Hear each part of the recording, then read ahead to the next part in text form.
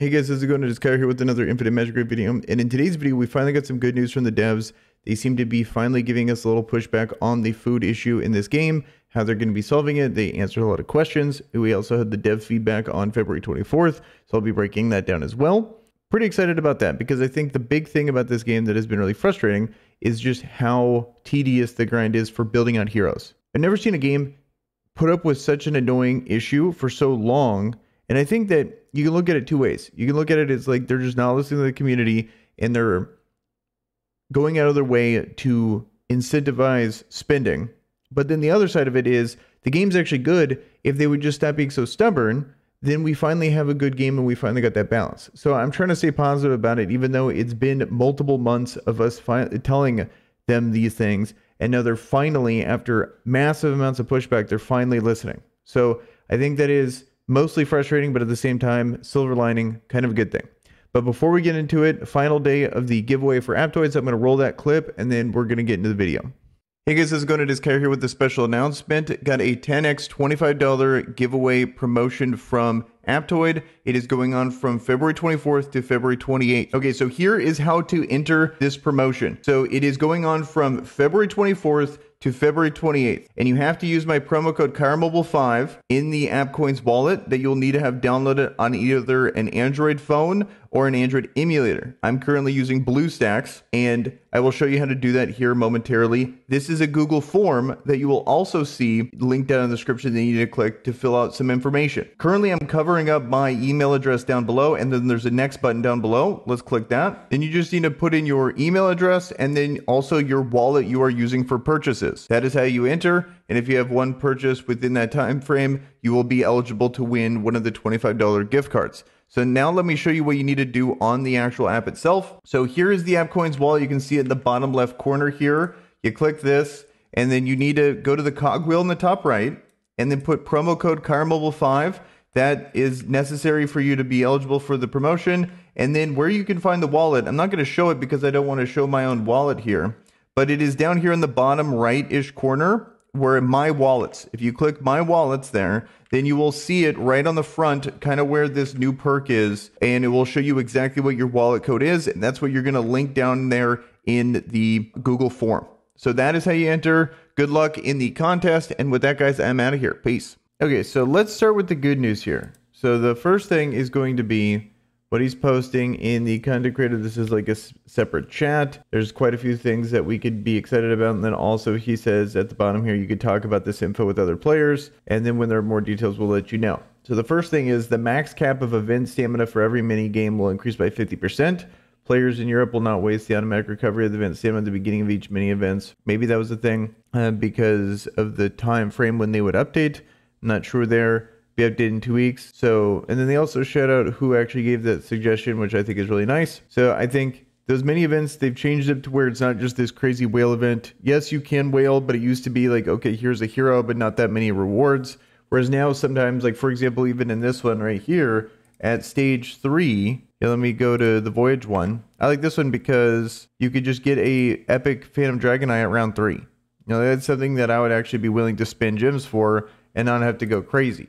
And then they're going to be giving us 50% more. So as long as they don't actually change the rewards here, I would say just going for something like this is totally worth it. The other ones, I'm not too familiar with them. When it comes to these events, they're kind of boring and they're just like clickable.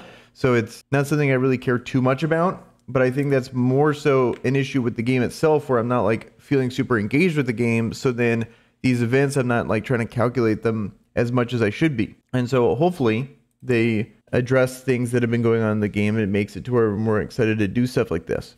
And so number 2, devs decided to increase the drop quality in Dwarven Ruins. I think this is well overdue because the gear in this game is so hard to acquire.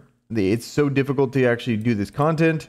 And finally being able to increase the drop rates of the higher quality is going to be such a big deal because of the crafting system in this game. I think they really need to emphasize that and make it better. And I think a lot of people have been giving this feedback for a very long time. So they're finally doing that. But it has so much potential where it's like, okay, yes, this is difficult content, but they give us ways to get gear. And when we finally get epic and legendary, we could crush it in. Like we should be using that system all the time to finally get, and we kind of graduate from only using, like let's say we're only using effect hit sets or speed sets. And then eventually we're going to, okay, we finally got enough epic and legendary pieces. We get to craft 5-star versions of the better sets. Then we graduate from there for like maybe 6-star versions of this or a mixture of them. And then finally move only to 6-star pieces that are crafted. So I'm glad that they're looking into actually increasing the amount there, because right now it's just not enough. Finally being able to do 26, it removes the 4-star quality, but then you only have a 10% chance or a 2% chance to get like the actual good stuff here. I absolutely love the system that they have where you can craft stuff here in the workshop. I think this is such a good thing. It's just we don't get enough epic pieces that it makes it to where it's very difficult to actually use this, because it's taking 4 pieces into 1. So it really needs to be a lot more if they're going to be doing this. So hopefully it's actually a big increase in the percentage there. And then 3 daily sign-in reward. This is awesome. I think every game needs this. So it mainly includes basic resources, eggs, XP pots, etc. Devs are still designing rewards, so can't show more details at the time being. Unfortunately, we have no plans to adjust the food consumption of an A5 hero.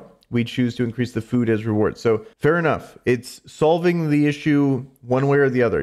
I don't care how you solve the issue, but just solve the damn issue. Because right now it is very hard to be motivated to play this game, because I think the fun of this game is taking the heroes you get and trying to solve puzzles. And right now we don't have enough heroes to make it engaging and fun. So, or we have the heroes, I should say, but we don't have enough built out to make it engaging and fun. And that's my big problem with the game right now. And it's just getting kind of stale. So them increasing the food, whether it be making A5 heroes cost less food or just giving us more food, same difference. We'll see how it plays out. And then we have good news in the future. More quests, more rewards in Dungeon Bounty. As last dev feedback writes, plenty of mythic hero shards and tons of free rewards like Legend Dragon Eyes, 5-star egg, Dragon Eyes, or Legend Skill Scroll. So I think that's awesome. And then also dev team are considering reducing the stamina consumption of Dragon Age Dungeon. This is part of the optimization of the stamina system. We are currently analyzing the stamina consumption distribution for all players. So basically, they're just trying to calculate the minimum that we're okay with and that we'll tolerate without them losing enough revenue. So hopefully, the combination of lower stamina costs in the in that dungeon, and then also more food on the daily reward, will mean we could actually get excited about these heroes coming through and being able to level them, versus right now we have so many just saved up wanting to be leveled that we can't. On the flip side of that, I do feel like them giving us legendary skills scrolls in this game is way better than Raid, for example. Like, you can build up as many legendary heroes as you want, but getting those legendary books is just not going to happen unless you're wailing or very patient. So that is one of the benefits compared to Raid, but at the same time, it'd be a lot more fun if we got to play with the heroes we actually have. Yes, you know, you can't book them in Raid, but you can at least make them relevant. And then, yes, they have longer cooldowns. Yes, they don't do as much damage, but you can at least build them up, whereas you can't in this game. There's that. Now let's actually get into the dev feedback, which I thought had a couple good insights there. Okay, so here is the dev feedback. This is from February 24th here, and let's look into this. This is a repeat of what they were saying earlier with this, will Dungeon Bounty add more quests? Because of the abundant rewards, Dungeon Bounty is so popular, we believe that some of you have completed all quests. I bet, like, analytically, they have a very small percentage that actually have completed all of them, even though the people probably watching this video, I'd say a bigger percentage have completed this. But don't worry, the quest will be expanded in the future. Will Dungeon Bounty add more rewards? This is a repeat of what they were saying earlier, where it's going to be getting, it seems like they're going to add more, which I think is just better for everyone involved. Them adding this, I thought, was a really nice boost to people's mythic shard amounts, plus like legendary scrolls and Dragon Eyes, stuff along those lines. So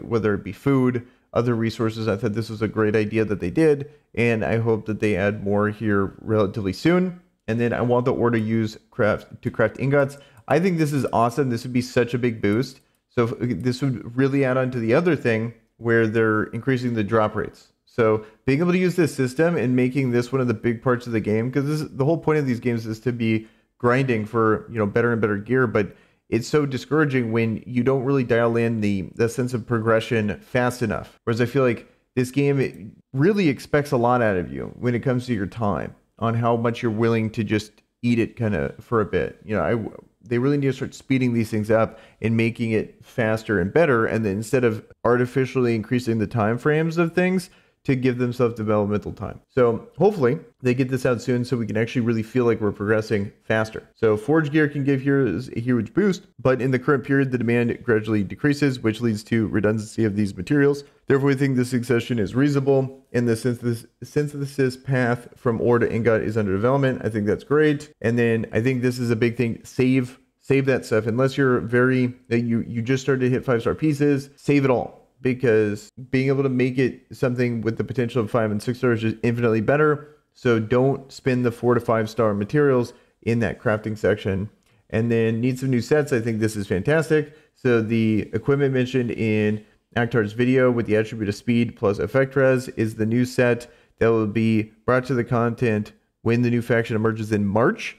There is also another tier 2 set, which is very beneficial for bleed and burning heroes. And then it says, can you imagine the attributes? I'm assuming that's effect hit plus attack would probably be what it is for something like that. Or maybe attack plus mastery. That can work as well. But maybe they're going to do a combination because it's a tier 2. This would be one where it's all 3 maybe. Where it's like a combination of attack, mastery, and effect hit. Because it's the higher version. And then item prices in the arena store need to be reconsidered. Okay, we've received complaints from our players about unreasonable prices for arena store items. Therefore, we will redesign their prices. To be honest, the advanced arena is mid to in-game content, which is very hard for beginners who cannot earn enough coins. It's time to encourage players to engage in the advanced arena by adjusting item prices. I think also, too, another issue is it's just kind of boring content. They need to kind of spice it up, in my opinion. Maybe that's just me. Maybe it's like, okay, if you don't like this, maybe you just don't like the game. But at the same time, I've never liked the 3-team battles. It just seems tedious to me. It's kind of fun to strategize it, but I always feel like the rewards never match the effort. Like when it comes to, especially Raid and especially this game, the rewards don't match the effort ever. Where it's like, okay, Arena should be the hardest content, but it also should have by far the best rewards. You're really incentivized to do it, but it doesn't feel that way ever in these games. It seems so backwards to me, and it always made me question why people put so much effort, like in Raid, to be the best Arena player when it takes insane amounts of whaling, to get all the gear. You have all these people with, exclusive 5 pieces of gear or exclusive 5 characters. I just don't understand it. Whereas other games that I've played, the arena is yes, it's the whale spot, but yes, you get crazy rewards. So I don't understand how they get away with it, in my opinion. But that's why it's just kind of boring to me. And the actual shop is just not great. Like the prices are so whenever I look at a price in the advanced arena shop, I look, okay, that is a massive setback to being able to get Akhman, for example. So I just think it's dumb. And then I hope that Elemental City will add an interface to let guild members know each other's needs. Okay, that's a nice quality of life feature that I think is great. Some heroes need to be buffed. Okay, I think that's always going to be an ongoing thing. And then we've adjusted 7 legendary heroes in the last patch. I think they've been really good with this. Maybe a little faster if there's any criticism to levy towards them. We're thrilled to observe that everyone loved New Elbic and Elliot, which I agree with. I think those are 2 fantastic changes. It turned a character that was mediocre into something pretty good, and then turned a character that was pretty bad into something, I would say, pretty great. And then the developer team has been working on rebalancing heroes. Our goal is to make the battle more strategic and exciting. Definitely for the best. We'll keep an eye on feedback from the community, and there'll be more hero adjustments in the future. Unfortunately, HAL 9000's meta will end. Okay, so at least they're in on the memes. I do like that they're aware of what people are saying about that character. Maybe they'll just buff him and now he's going to be like S tier. So people, imagine if they buff HAL 9000 like crazy, and then people watch a video, like an old tier list, and then everyone's saying HAL's trash, and then in reality HAL is actually really good. And then please give us autocomplete for Brave Trail and Elemental City. I think that's super needed. It's so boring. Right now, currently, Brave Trail is out. It's free rewards. I'm just not even bothering. It's just too boring. And the good idea, initiate levels of the Brave Trail and Elemental City will no longer be as difficult as your power grows. As a result, Sweep Function will be launched in the near future. And then more quality of life features. I think overall, they've been pretty good with quality of life. More is always better. And so, as you can see, we've been working on improving quality of life for IMR. For example, the quick purchase feature in the currency market is very welcome. I completely agree. I think they did a great job with that. And then let's talk about the next plan. be easier to switch equipment. Okay, this is massive. Their whole gear system needs to improve, and that's a start. Smart casting will become super smart, which you can support saving equipment, auras, etc. because a hero needs different stats and different gameplays. Okay, this would be awesome if they do that, where you can actually set, when you're changing the character in that system, you actually change their gear too. That would be wild. And you won't waste your time on switching emblems / auras for PvE and PvP. That would be such a big quality of life change, in my opinion. And then the hero trial function will also be more useful. It will show more customizable attribute settings, smart casting, and the ability to copy your own hero's data to the trial function. Can't wait to enjoy CC's fabulous hero review videos, and we also hope that our other players can participate in testing new heroes and make your own hero list. So that right there is going to make a massive difference in being able to actually truly evaluate a hero and whether it's not worth pulling or not. So I think that's fantastic. I think those are like really cool changes that they're adding. Hopefully what they do is they make it to where it's not just an arena setting. If they can change it and allow us to try the clan boss or try dungeons, that would be super cool. But then it would also, maybe take away from actually playing the game from their perspective, where it's like, okay, people kind of get an idea of the game, don't need to actually spend money on the characters. Not sure, but it seems like they're really trying to boost that up a lot. So it would be cool to see where they can go with that. And then that's pretty much it. So very encouraging news here when it comes to the new changes. I really like that they've given a lot of good feedback. Yes, the elephant in the room is definitely the food, but it looks like they actually are finally giving us changes there, and they're realizing they need to actually do that. So this is the best progress we've had since the game's inception when it comes to food. So I look forward to potentially that being enough to make it bearable on that front, because that is the big problem in the game so far. So with that, guys, I'm out of here. Peace.